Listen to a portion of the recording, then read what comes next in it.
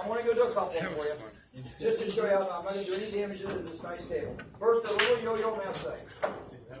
That's it. A yo-yo, like, watch how easy. My favorite yo-yo masse. Okay, next. I like that one. That was awesome. Yes, get that. That's a good. Don't put that on YouTube. They'll think that's too funny. Here we go. Here's another one, a little simple one, and we're going to do a bunch of hard ones. I thought it was right. See how easy? Safety. Safety. These are easy. I need to try that. Let's do some hard ones. Those are too many. Let's do yeah, those are the basic shots. Let's do now. Let's do a shot for a couple years in the end shots. Just like the big one.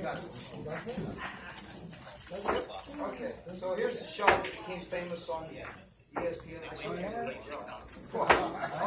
I'm going to tell you what, I'm never going to get over that for a long time. I've been waiting. When was Florida, Delaware, honey? What year? 2013. It's been 4 years I've waited for this moment again. I was totally caught off guard on that. Had no idea it was going to happen. That's amazing. Even in all my practice time, I've never made it 3 times ago. That's on a 7-foot table. Oh, that, you know what? That's right. This is a 9-foot table. Oh, that's right. I did that on a 7-foot table. This is the first time on a 9-foot table ever. That's a new record. I may never get over that. Okay, I'm over it. Now. That makes it dead stop, huh? Huh? Every time you tap it. Bruce, your dog's No, I saw somebody do one time. I thought I'd try it. Bruce, your dog's Maybe I should explain what that's about, okay? You know, people say, doesn't it hurt the table? Listen, that doesn't hurt the table. It puts a little impregnation in the cloth that brushes or washes out when they clean the tables. What players are now really, they test this slate from 6 feet in a factory. They drop it low from 6 feet on a bare slate, and that's a chip on a slate. You can do this all you want, it's never going to hurt a table. However, room owners, in respect to room owners, you don't just go around starting to tap and pound balls. We have what we call a caution, no tapping rule, or a caution tapping rule in our professional work. Because if you have 25 players in a tournament, the first person does this, next person does that, next person does that. All of a sudden, you got 5 or 6 little indents that come out later. The next 20 players can't set their shot. Because they always, see, when you do that, the next time you go, it just sits back into place, see? It's like that shot over here. Remember when I had this with it? If my wife would have been able to do it, but I didn't let her do it, she'd have gone like that. It would go back in the hole. But that comes out. You'll never see that tomorrow afternoon. The bottom line is that we do that because when you put 2 balls on the table like this, pay close attention, Bruce. Take care on the hot dog, okay? I'm answering your question, Bruce, because I want everybody to get this, okay? When I put this down, Bruce, you see these 2 balls are touching each other. But sometimes when you put 2 balls on the table, they back apart a little bit like that. So when you roll that ball over like that and you roll that ball back, now they're touching each other, creating a higher percentage chance of making a shot. Because if there's a space between 2 balls, it's called a combination. It's a harder shot. So by putting these against and tapping, you create the perfect scenario of a high percentage shot, if you still are able to stroke it right. Did I answer your question? Yes. Thank you. Did you mind me? I need to cut in. I'm having a field day with this guy. I'm going to tell you what, this is about that close to coming with me, okay? Yeah, well, yeah. Please take it. Okay, here we go now. My boss says that. I'll see where he does All it. right, let's do this shot. We got to do a couple, we're going to finish out with this one. Earplugs. This is the wing shots. I got to tell you what, you all may not believe this, but because of Bruce, you being really jovial and stuff, and a lot of people, you know, sometimes that bugs people, you know, but it doesn't bug me. That's why I made the shot 3 shots. You got me so down to earth excited about fun, laughter, come bubbling out of the heart, speech like me, almost the same way, except that I don't use quite as many words. The bottom line is, that helped me make that shot, along with everybody else here responding. Isn't that amazing? Just don't bug me anymore, Bruce. Okay, here we go. Look at that. He knew that was good. You're great. I'm serious. You are. Everybody, I love everybody here. I love everybody in pool. Here you go. This is the shot. This is a machine gun essay made famous by Mike Massey. Now, there's sounds in pool you got to know what. There's duh, there's duh, and then there's that duh. So there's duh with a tip, duh with a cushion, and duh, did. It's like Morse code. So you got these did. Okay, now, what we're going to do here, is we're going to make oh my God. Now, so I'm going to explain the shot, and then I'll give the official title. The cue ball hits this ball, goes did. It's like a piano keyboard. Sharp, sharp, flat. Got it? Then it goes done. Official name of the shot. Get her done. Get her done. And if you need cable, my name's Larry. Now, I don't know if I can do this or not. I may have a little bit of a problem. Let me find out.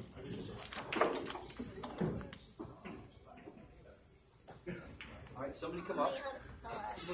Go ahead and move Just light. push, just a little. Don't push much. Just a little bit. Okay. Just a little bit of a push. Okay, we don't need much. Oh my God. Cue has to be vertical. Watch this shot. There we go. It's like he said, they're never gonna So you get the idea on it, okay? I think that, okay, and finally. Great shot. And finally, everybody, we're going to do a few wing shots. Wing shots are my favorite thing in the game. Oh, wait a second. Does anybody play 9-ball here? Oh yeah. Do y'all play 9-ball? Oh, I got to show you something. It's cool. Willing to learn. Oh, okay, I'll show you one puck. We got 6, I'm sorry. Now, here we go. Your way. Sorry, we got 6 pucks left to use. Let's use one. So here we go. So here we go. We got this here. Your World Championship. And I want you to imagine you're playing 9-ball for the World Championship. And this is your shot. And the ball's here. And the ball's here. And this is your shot. And let's just make it one pocket and have some fun with it, okay? We'll make it one pocket or 9-ball.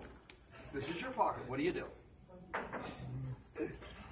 Go ahead. Throw it out, guys. There's 20 opinions. Throw it out. Don't be bashful. 9 balls gonna go in there? I don't know. I want you to tell me what you would do. I'm lost. Well, I knew. Well, Bruce, I think I had a feeling you might have been, but I wasn't going to say that, okay, buddy? I'm honest, right? You're great, buddy. You better not leave that hot dog very long. I'm liable to grab it. Okay, you ready to watch it? All right, now listen. What are you going to do, guys? Come on, 9-ball players. You can't. You only got 30 seconds. You got to make a decision. We won't bank into the 9 because the 7's in the way. That's impossible. But that's a good idea. What was that? All English? Well, and how do you do it? You got the answer, Bruce. Now finish it. I don't know the cue like this. It's a jump draw. The ball goes like this, and it comes around and makes this back in the pocket. Nice. And you guys need to remember this because it's going to come up sometimes in a game. Okay, I see. Yeah, it's called, the name of this shot is called the snap, crackle, pop, jump, nip, draw. You'll hear the snap, crackle, watch the cue ball, come back into the 9-ball. What a great shot this is. Watch this shot. That's not it. Because now remember, ESPN, you get 2 tries. Oh my God, that's all we And in the World Tournament, you get 3 tries. And in Buffalo, you get 39. Oh, we're in the suburb of Buffalo, correct? So you get 52. So here we go. Watch this shot. Watch this 9-ball come back to the pocket. Awesome shot. That's not it. I'm going to tell you what. I've never missed. No, this is a 5-part shot. 5-part shot. If you're going to make those stable, you got to remember 5 on this one, 2 on the other one. I know it's harder. I have a hard time remembering it myself. I got to watch this shot. There you go. There's one more shot that I'm going to give somebody here an opportunity to try and make. I want you to imagine that you're in a World Championship of 9-ball, and this shot comes up right here. Tell me what you would do in the following scenario. You've got a 7-ball and an 8-ball sitting like this. You got a cue ball sitting like this. And you got a 9-ball sitting like this. World Championship, 7-7 race to 8, what do you do? I'll give anybody in the room 10 tries to draw back. It's pretty much an impossible shot. Anybody want to try to draw back? You play a lot. Come on, somebody in there is trying to do it. Come on. I got a trick shot for you right Come on. Don't remind me to do raise your say after this shot. Just say, hey, there's a cue, I got a trick. No. Hey, got it. Who's the top player in the room? Who is? Right here, Adam. Corey, Adam.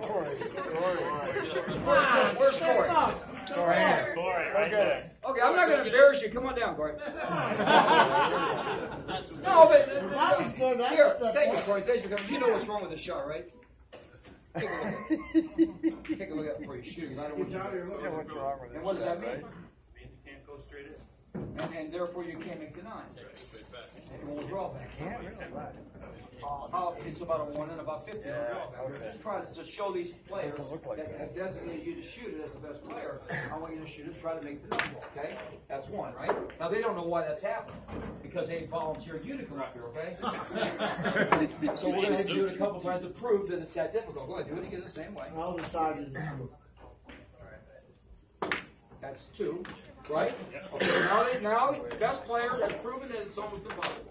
And now let me explain why. And Corey, I appreciate your help. Just because I want to have the best player do that. Now, so you pass the test. Okay? You don't win anything, but you pass the test. You don't win Now, where's the cue ball? And we're going to explain out why it's such a difficult shot, even though there's still players that think they can make it by drawing it. But he just proved it's not going to work. So therefore, where is this cue ball in relation to the rail? It's on the rail. No, it's not on the rail. No. Up against the bush of the top. Well, it's actually not against it. It's under it. Under it? Let me explain the parts of a rail here before we go any further. Okay. Because if you leave here and you go home and you ask the neighbor to come over to go in your place, say, you know, Dr. Q was over at Bison Billiards, and he had a ball and a rail. That's where they're going to put it if they don't know anything you're talking about. So be careful what you tell a person because they're not like pool players that know it's on the rail, under the rail. So I'll explain the parts of a rail so we have the specific nomenclature of a rail. This is actually, if you look at it, it's under the rail, the center of the ball. This is against the rail. This is on the rail. This is over the rail. This is beside the rail. This is way over the rail. Got it? Good. So now when you explain a trick shot, you can now explain it with the exact terminology without having any confusion by the person who's receiving the information. Now, whenever you have a ball under a rail like this, there's a small problem, right? If you put a coin on a table, you hit this real slow, it doesn't do anything, right? But if you accelerate your cue stick with almost a minimal incline, watch what happens. You see this? Watch this. Watch this ball. Watch this coin. See how it goes over the coin? With almost a level cue.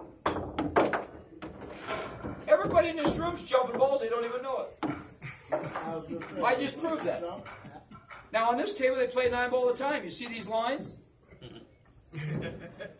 I know exactly what they're playing on table, and I'll tell you what, that wears out a table more than trick shots. Now, I'm not saying it's wrong. I'm just saying that it isn't this that's bothering. It's the landing zone. Every airplane lands somewhere, and when it lands, it makes a mark. That usually wears out before this even. So therefore, what I've learned to do, I think you ought to have 2 break balls. One up here and one right where it lands. That way the room owner wouldn't have to repair the table but about every 13 years. Thanks, Tom. Well, you're doing it now probably every year, so I was saying, I'll be quiet. So here we go now. So in other words, when you shoot down on this ball, where's that ball going to go? It's going to come up and out. You have no choice.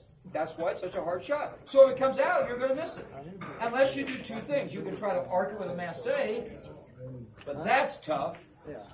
Or you can try to spin it with the other English and try to make, and you shoot away from the rail, and it kind of stays on the rail, and then kind of hopefully comes back with a perfect osmosis drift reverse dynamic. Now, but that's not the shot. There's a lot better shot here that has you a higher percentage chance to it. You shoot down on the ball to allow for the jump. It's going to jump anyway, make it jump a little more. It comes out to the 7. The 7 comes out without hitting the 8 ball. The cue ball goes straight up in the air, goes over the 8, 2 cushions into the 9 ball. That's the obvious shot. So just look at that. Sure it is. Well, it's not the bank shot. We just proved that, right? Yeah, of course. Play the 9 ball. That's your shot. This is your best shot right here. Watch that. That's your shot right there. Hello? I said it wasn't going to move. So the next time you get that shot in a game, you know what to do now, right?